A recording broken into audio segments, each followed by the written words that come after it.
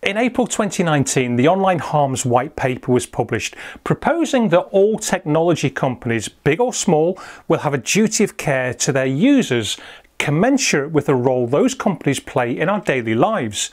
After a period of consultation, the government released their full response to the White Paper on the 15th of December 2020, and on the 12th of May 2021, the government released the draft Online Safety Bill. So what does it propose to do? The Online Safety Bill establishes a new regulatory framework which encompasses plans for a system of accountability and oversight for technology companies moving beyond self-regulation and with the aim of preventing harm to individuals in the United Kingdom. This framework will make clear to companies their responsibilities to keep users in the UK safer online by imposing duties of care in relation to illegal content and content that is harmful to children, whilst also imposing duties on providers to protect rights to freedom of expression and privacy.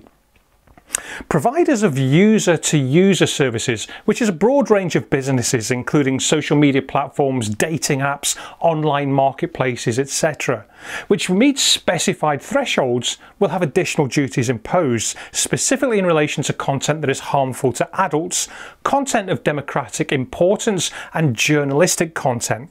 So how will it do it? And there are many different aspects within the Online Safety Bill, but the main ones are these. Firstly, a statutory duty of care. In other words, all companies in scope will have a statutory duty of care towards their users, requiring those companies to prevent illegal content and activity and ensure that children are not exposed to harmful content. Broadly, there are a number of duties.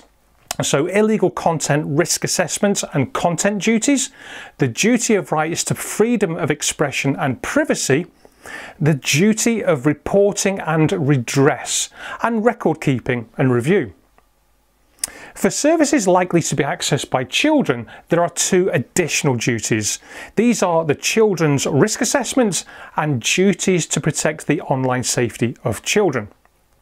Finally, for Category 1 services, which will be defined in secondary legislation but are likely to be the largest global platforms, we've got the adult risk assessment, we've got duties to protect the online safety of adults, and duties to protect democratic content, followed by duties to protect journalistic content.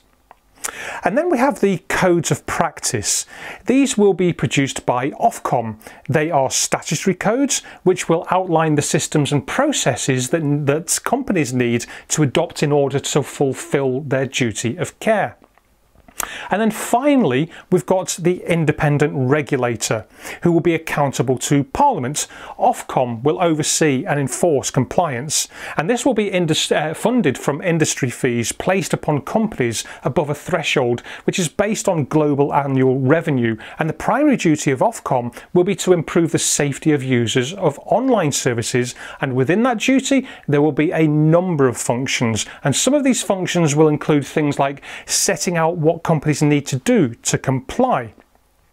They'll establish a framework for transparency, trust and accountability, effective reporting and redress mechanisms, and commission research to improve understanding of online harms, followed by enforcement, the aim of which is to encourage compliance and positive cultural change, including civil fines up to £18 million or 10% of annual global turnover, whichever is higher, irrespective of where that company is based in the world.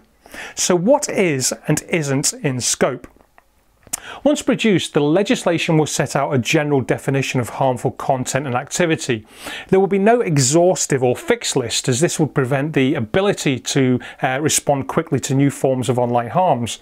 The general definition will apply to content and activity where there is a reasonable, foreseeable risk of significant adverse physical or psychological impact on individuals. A number of limited priority categories will be set in secondary legislation, and these will cover aspects such as criminal offences, including child sexual exploitation and abuse, terrorism, hate crime and sale of drugs and weapons. There'll be harmful content and activity affecting children, for example pornography and violent content. There will be content and activity that is legal when accessed by adults, but which may be harmful to them. For example, content about eating disorders, self-harm, or suicide. And there are a number of aspects that are not in scope due to existing legislative or regulatory and other governmental initiatives which are in place. And these are harms to organisations, harms resulting from breaches of intellectual property rights, and then there's harms resulting from breaches of data protection legislation.